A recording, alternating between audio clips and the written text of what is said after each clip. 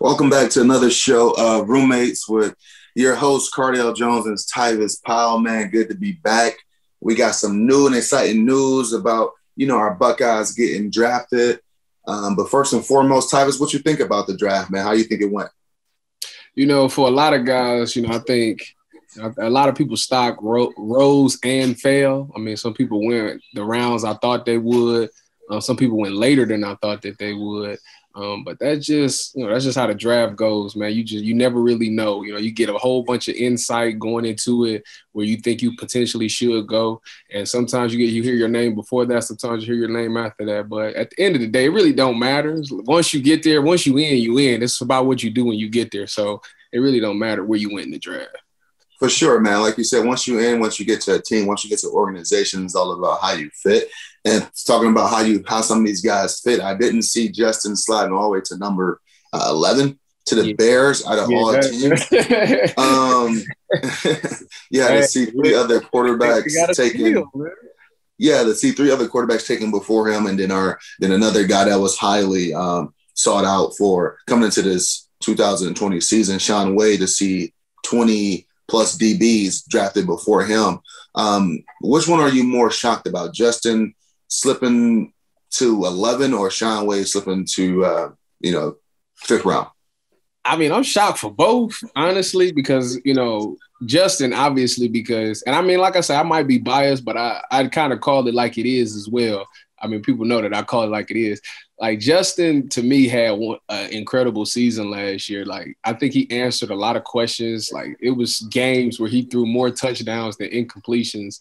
And for people to question his work ethic or whatever the case may be, like, I don't see how they seen that these other quarterbacks were better than him. Then a report came out today that was talking about that 6 teams had him ranked as the number 1 quarterback in the draft, even over Trevor Lawrence. So it's shocking to me that he fell that far down. It don't make any sense to me. And as for Wade, I mean, Wade had his season was rocky this season. He didn't have the best season, and I don't know how teams view him. Like, he did really well at nickel, and this whole season he played at outside corner where he didn't do too hot. So I don't you never really see nickels getting drafted like 1st or 2nd round. Like, they, those are specifically for people that come in at corner, like lockdown, game changing corners and stuff like that. And, obviously teams don't view him that way. I didn't see him dropping all the way down to a 5th round pick. I thought he would go somewhere, 3rd or 4th round, that area. But, at the end of the day, ultimately he's in a good situation. Baltimore plays great defense. They run nickel. So he should be good. And he should be a steal as well, as long as he gets back to that nickel position. And I'm sure they'll, work with his technique a little bit more at corner. Yeah, I think so as well. I mean, when he first opted out, going into the 2020 season, and he was projected a top 10 pick, and then when he opted out because it looked like the season wasn't going to be played and all the COVID restrictions, things like that. If you were in Sean Wade's position, going all your career playing nickel, playing along guys like I think he was there with Marshawn Okuda and guys like that, and playing with those guys, and you was a nickel and you had unbelievable success, like I said, projected top 10 draft pick, 1st round for sure. Would you have stayed opted out of that season knowing that this is about to be a big season for you, up and coming, if you'd have played a new position? But yet all the film with you is as this inside nickel and got you talking about you going top 10 1st round. Would you have stayed opted out the season? See, that's the thing. So I see it from where he saw it, and I see it from, an older, wiser standpoint. I think he should have stayed opted out because for a lot of reasons. Because for one, he was switching his position during a pandemic where he didn't get to have a lot of reps. They didn't have OTAs and all that stuff. So it wasn't like he was going to have like a great amount of success at outside corner. The only thing that could have came was that he could show that he actually had the ability to play outside. So that's the only positive. But I mean, if you play DB, you're a DB. I mean, you could play anywhere. So he should have left that as it is. But I do get why he came back, because, he wanted to win a national championship. These is his boys. Like, it would be like if I opted out and all y'all still was there, they'd be like, man, I want to play with my boys one last time. So, Like I understand why he did it. Like he was chasing the championship ring and he wanted to be with his boys. But from a business standpoint, it probably wasn't a great idea because he lost a lot of money in the draft. But he can easily win it back. Yeah, for sure. Looking at a guy like him and Wyatt Davis, two guys that were projected going into the 2020 season, preseason All-Americans and previous All-Americans in the year before, and, high draft picks, and they both opted out and they both returned. It looked like, both of them were opting back into the season, hurted their draft stock because they didn't perform as high as a level that they wanted to, and some of these draft experts projected. But like you said before, man, they in good situations where they can make up for some of those doubters. They can make up for some of the potential money they lost by slipping a little in the draft. So just to get back to a little bit on Justin, man, I love the Chicago situation for him personally. I'm not familiar with what type of offense they're going to run, but I know that it won't be a lot of pressure on Justin. And he's going to learn from two guys that had a lot of success in the league, from Nick Foles and Andy Dalton. And Chicago already came out earlier this year saying, when they got Dalton, they signed Dalton this offseason, that he's our guy. And it's the reason why it's only a 2-year deal. It's the reason why folks are still on the roster, because, I foresee them taking a quarterback in the draft. Did not know they would move up to take one of the top quarterbacks in the draft. Yeah. But it was one of those situations to me. I looked at okay, well, they get a young guy, through the draft or through free agency, and you have two veteran guys that you really don't see in a lot of these locker rooms, that two veteran proven guys. Nick Foles just a Super Bowl MVP, and Dalton played, I think this is going to his 12th or 13th season, and played a lot of football, got a lot of experience under the belt. And these are two guys that's, might not have all the success in the world for us on the field, and that some of these other bigger name quarterbacks has, but they do things the right way. You never heard about, Dalton or Foles going out and getting a DUI or having issues in the locker room with teammates and things like that. So they're doing it the right way, and Phil's in a position to learn and watch and understand that, okay, these are guys that have success on a high level. Nick Foles on the highest level of football. Let me watch, let me piggyback, let me take some of their routine and let me add it to my routine. So when I step into these shoes of the Chicago organization, when they give me the keys and say, I'm the guy, I hit the ground running. Yeah. And also, it's not a lot of pressure on them. Like you said, they already said that Andy Dalton was going to be the quarterback one coming in. So, for him, he just needs to come in and, work on something every day, pick up a new thing, learn something new from these veterans every day. Because it's going, and for some odd reason, and I don't wish it on nobody, for some odd reason, when quarterbacks come in first round pick, it's always some point of the season that they always step in and see the field. And when his opportunity comes, he needs to make sure he makes the best of it, because Chicago is very hyped up about him. Obviously, the Mitchell Trubisky thing didn't go the way that, they planned on it to go. So, for him, his expectations is not through the roof. Everybody in Chicago is probably early. Early. Yes, early. They just please just, be better than Mitchell a little bit. He's surrounded by a great defense. They got Khalil Mack, they got Eddie Jackson, all that. So, they're going to get them a lot of opportunities to make plays and stuff like that. Kind of the situation when you came in, the defense was rolling at a certain point at that time. And, they're going to make sure that, Justin gets comfortable getting in there and getting reps and stuff like that. So I think the Chicago thing, they very creative with play calling as well. They know how to mix and match a lot of stuff. So I am very interested to see how he does in that offense. Yeah, and I'm excited. Another thing came out when a day or two after the draft, when they was asking Chicago about the Fields pick and things like that, and they said, hey, Dalton is our guy, but we have an unbelievable plan to develop, Justin, which you don't see in the NFL. It's no real time for developing players, especially as drafted as early as Fields, and then moving up, a couple of spots in the draft to get Fields. But, so I don't anticipate no early pressure on Fields yet. But speaking of early pressure, how do you think Urban Meyer and the Urban Meyer era starts down in Jacksonville? How did you think that his draft went for him, and the pressure that Trevor Lawrence is going to walk into, not just being an NFL quarterback, not just playing for Urban Meyer, but being the number one overall pick?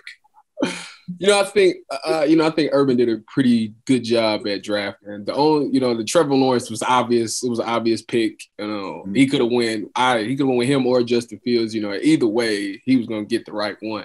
And like I say, Trevor Lawrence has been the guy, in college for the past 3 or 4 years. So it was an obvious pick. The Travis Etienne pick, that one kind of shocked me a little bit because, they had a running back last year, the rookie running back. I think his name was Robinson or something like that. He had a pretty good season.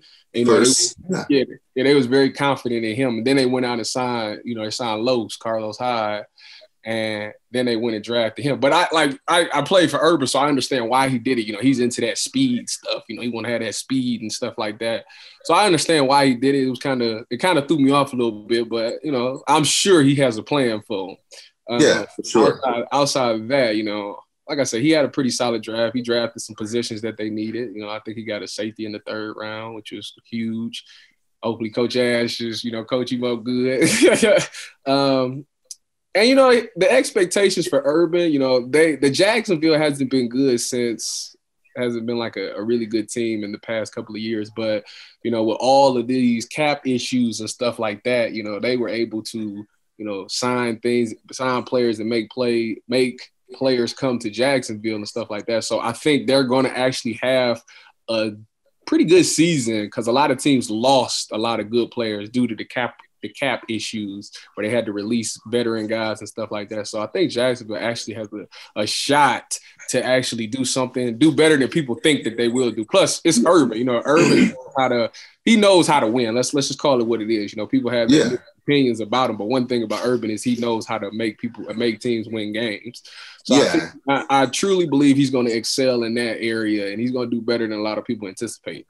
Yeah, he's going to put guys in position. And one thing that he always said, and you mentioned, the rookie running back from last year who rushed over 1,000, had over 1,000 yards from scrimmage as an undrafted free agent. I think the first time, and as a rookie, first time in NFL history, then Carlos Hyde, and then Travis from Clemson. His model on offense, clear, you guys never heard this when he coached for Ohio State. With running backs, you always want to have a pair and a spare. So you got 3 really good, capable running backs that can potentially be starters anywhere else around the league. It's going to force competition. And then talking about the safety position, drafting the guy fairly early in the 3rd round, but they went out to sign the guy Rashard Jenkins in the offseason to a pretty a substantial deal, but still bringing in another guy in his position. You know how Urban Meyer is. He's all about competition, and competing is going to bring out the best in guys. And just thinking about, his situation with the quarterbacks, you got a guy, Gardner Minshew, who's more than capable enough to win and play at a high level. And he showed this through his first 2-3 years in the NFL, even though the win-loss record might not reflect that, but still take a guy number 1 overall, still bring in another quarterback that has success, CJ Bethel in San Fran, and played in the system that they're going to run. It's all about competition. You played with CJ. So it's all about competition all across the board. And one thing those guys in Jacksonville need to know, and I'm pretty sure they know at a very early age and time in the Urban Meyer era down there, is all about competing. It's going to be all about competing, man. There's no time for favors. There's no time for a while with the guy last year and all this other stuff. It's all about competing. Yep, for sure. And speaking of competing, to Urban Meyer's standard and his logic, the ultimate competitor just tried out for him at tight end. What do you think about? What do you think about Tim Tebow trying to come back? I would be honest with you. If Urban do swing that, now it's gonna be some crazy package that go in. It'll create a lot of attention. Like, I don't know how good Tim would be at blocking and stuff like that. But on some tight end double passes or something like that, like he'll get ready for it. Yeah, he'd be the type Taysom Hill 2.0. Yeah, like he's the type that if he's in the game, like I don't even care. I think he's like 33 or something. Even at 33, if he comes in the game, like he's gonna get a lot of attention. Like defense gonna be like, all right, why is he in the game? Like here comes some type of trickery. Yeah, but we'll see. So. Hope that workout went well with Tebow, but I'm interested to see what happened there. And but I wouldn't be surprised if Urban, shocked the world by signing Tebow at tight end and Tebow go out and make the team, man. So we'll see. But that thing about Tebow, he definitely is a competitor. I mean, the man is the highest man. He he was arguably one of the best college football players to play at the time. So, he definitely got it, man. He got the attitude for it. And with Urban, Urban gonna bring it out of him again. So, I would be shocked. Yeah, but switching gears a little bit, man, from this previous draft and not trying to look too forward to and overseeing this upcoming 2021 season. But, if you had a crystal ball and you were peaking at this time next year, what names from this Ohio State team are we talking about as early draft picks or guys to surprise this 2021 season that haven't been played yet? We're going to our crystal ball that's going to make headways as rookies in the NFL. Well, I mean, off the top of the head, Olave is definitely Olave and Wilson off the top. Like, off the top of the head is for sure. And the funny thing is I actually was on Twitter yesterday, and they had like a way too early draft pick. And they had Garrett Wilson going like 5th to the Jets or something like that. And then they even had Sevyn Banks going in the first round and like the 26th pick or something like that. I was like, really? Okay. So yeah, Sevyn will be the guy this year coming in. He's the one that has the most experience. I definitely, he got the talent to do it. It's been times last year he showed glimpses and flashes of being a really lockdown corner, So I'm very interested to see that if he pulls it off, which I really believe he can, because I played with his brother, Marcel. His brother plays for the 49ers, the safety actually. And, very talented dude. And I see he's got the same talent in his brother. So I'm pretty sure he's capable of That's funny, man. I always view Banks as a safety.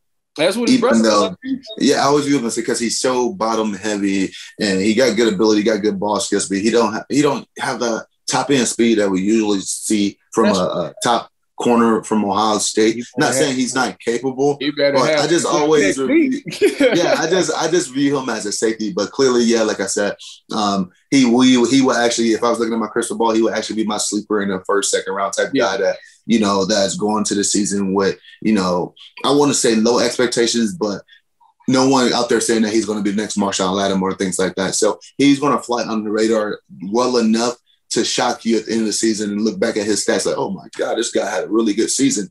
And I think a lot of that pressure to come off, the guys on the back end with these younger guys emerging this upcoming season. And then clearly, like I said, Wilson and Olave is the two guys that anyone can think of and point out and say these will be the two next first rounders from Ohio State if they continue to have, careers as they went so far. Mm-hmm. But like I said, not trying to look to in the future too much. What did you see or what did you like from guys from this past spring game, especially the quarterback position? The position. If I had to pick 1 to 2 positions that we had to pretty much address immediately, clearly it's the quarterback losing Justin Fields, and then clearly it's going to be the defensive backs because of the lack their luster season. That's what everybody looking at.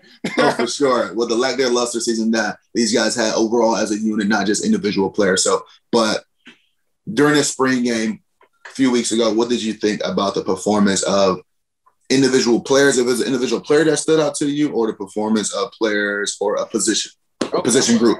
I'm going to do both. The first I'm going to do position. The quarterback group absolutely killed it. I thought the future's definitely bright. It doesn't matter which one of them win it. I think all 3 of them are capable. Even the freshman, the true freshman was the one that kind of shocked me the most. I was like, man. He threw the first touchdown. Yeah, he was balling. Who is this? But anyways, that whole group, even CJ, he did really well. I can see why, he's favored to win the position. He had a very solid spring game. Individual player was Marvin Harrison. Ooh, hey, he a baller. From his daddy. Yeah, he a baller, man. Usually, you hear about people and their kids and stuff, but man, he legit, man. He did his thing for sure. So I'm definitely excited about him. As from a defensive standpoint, we had 1 interception. I would have liked that scene more, but I mean, I get it's the spring game. Quarterback with the quarterback play the way they were playing, it was kind of hard. They was putting the ball in spots that only their receivers can get it.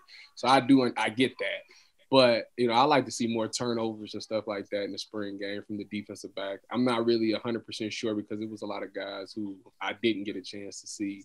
that I think Ohio State will be dependent on moving into the season in the secondary. But, you know, the young guys have definitely gotten better. You know, it's a lot of people that showed that they can come in and rotate at the outside position, because last year, obviously, the depth was a huge issue for the secondary. You know, Coach Combs likes to rotate corners, but he didn't have that last year. So the good thing is that, you know, players came in and were showing that they were capable of actually getting in the game and getting real reps. So that was huge for us during the season. Yeah, for sure. And I think the position group that clearly I'm going to highlight was the quarterbacks, because we are replacing, we had to replace one of the top quarterbacks in the country last year, and one of the best guys to ever do it at Ohio State. And those guys play well, all three of them, man. You rarely see a spring game at any school where each quarterback is throwing over, you know, 150, 160 yards plus, you know. So, I anticipate that battle going into is going to lead into the summer and lead into camp. And hopefully by the final week of camp, we have, you know, Ryan Day have named the starter. One of these guys has separated himself from the others. But flipping sides a little bit, I think the group that I was most anxious to see was the front seven. Mm-hmm. Because for one, we lost a guy like Tommy Tucky out to the Browns, and then Garrett Haskell didn't play the whole he didn't participate the whole spring, and then losing all your linebackers and not having that dominant Joey Bosa, Nick Bosa, Chase Young, Tyquan Lewis that we used to seeing over the last few years. I want to see which one of those guys will step up, and I want to see some of these young linebackers fly around, which they did. But I think that's going to be also a position that I keep an eye on this upcoming season and going into camp, is that front seven, because we lost so much. And it just haven't been the front seven. Well, I want to say the whole front seven. It just haven't been that D-line or that dominant defensive lineman that we used to seeing. So I'm excited to see which one of those guys step up and take the reins, and you know, everybody's screaming this guy name and potential top 5 pick. It's going to be critical for the defense. We definitely need that. I mean, think about it. We had so much success because we always had that at defensive end, that game-changing defensive end. Yeah. And, you know, without that, that's going to be rough. So it's a dire need. We need somebody to step up and fill that void right now. Yeah, for sure, man. And talking about filling voice, man, changing the subject and changing the tempo a little bit, man, before we wrap it up. Man, what do you think about Jameson Williams transferring to Alabama, man? One of our projected top receivers, you know. I ain't gonna lie. A guy who came in and played and had some big catches and critical points of his short, brief career at Ohio State. What do you think about him joining pretty much the dark side? Look, one, like, I get it. I truly get it. Like, I'm not going to be, like I said, I'm authentic with it. I keep it real all the time. And I get it. Like, you know, you come in this year, you know, you're supposed to be the third top receiver. And second. You know, no, he wasn't. He came in and was supposed to be the second guy. Okay, well, he was supposed to be. Last year. No, you're right. This year. This year. I'm talking about last year. Yeah, last year. This year. Third, he's supposed to be like pretty much the third guy. And, you know, like just he want to go to the league too. Like, you know, the guy has league dreams. You know, he needs his reps. You know, and right now Olave and Wilson is the guy. Marvin Harrison Jr. just had a great spring game. You know, they got all these 5-star recruits coming in at receiver, and it's tough. You know, you can get lost up in the shuffle. You know, and for him, like, he got to get his tape out there. You know, he got to do what's best for him to get to the next level. So, I mean, him going to Alabama, I mean, I get that. Like, they just had like 5, but they receivers just went first round in the past 2 years. 4 or 5 receivers went first round. So I understand why he did that. Like right now, slowly they becoming like wide receiver U type thing. So like, he's gonna go to the best situation to help maximize him, to help himself get to that next level and get to the league. So I understand why he did it. I can't blame him, because I mean, if you're not gonna get a lot of burn at Ohio State, you need to go somewhere where you can get a lot of playing time, where you can get your film out there. So yeah, for sure. And like I said, I get it, and I wish the best for him, but it's tough to see him go.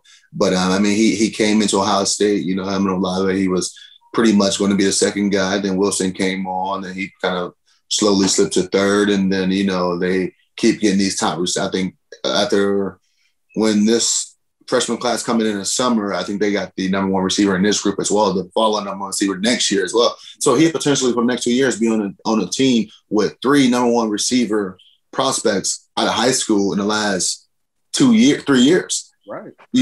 So and you start to look at your career, and you start to understand there's only one football. It's only, and it's going to be spread around to a lot of different guys, who's going to limit your opportunities. And I think, from watching this spring game at Alabama, and clearly they were still searching for their quarterback. I think Bryce Jones, I think it's his last name, Jones, right? He threw the ball, I think, over 35, 40 times. They're trying to find their guy down there. And just looking at the receiver play down there, I think he walking into a good situation where he can potentially be the number one guy as soon as he stepped foot in Tuscaloosa. He definitely got the talent for it, for sure. He showed that. Yeah, for sure. So definitely, man, good luck to him. Wish he would have stayed, wish the circumstance was a little bit different, such to see him going to Alabama, but wish nothing but the best for him. I'm pretty sure if things work out, we'll cross paths again with it. For sure. I mean, and thinking about guys crossing paths with Ohio State and that potential critical time of the year, man, I can tell you something right now. Looking back to 2 years ago, I did not want to see Ohio State play LSU and Joe Burrow in the national championship game. I was biting my nails. I didn't want to see Ohio State lose to Clemson the way they did, and I didn't want to see Oklahoma LSU clearly lose to, I forgot who they didn't play that year. Yeah. But I was just like, this is going to be bittersweet. The world wants to see it, though, Listen, do you know Joe Burrow would have had, I don't want to talk about he it. He would have tried I'm glad it didn't crazy. happen. All I got to say, I'm glad it didn't happen. We can only reminisce and just say what would have happened and what we all thought it would happen. He would have tried it, man. I'm just telling you. I will say it. He would have had to get away from Chase Young and all that. Yeah. And we solid corners at the time, so he might not went the way he think, but we all can say it would have been a hell of a game. Wish it would have happened, but me personally, I'm glad it didn't. So, well, man, that's it for another episode, another week of Roommates, man. Stay tuned. Join us next week. Cardale Jones, Tyvis Powell, signing out.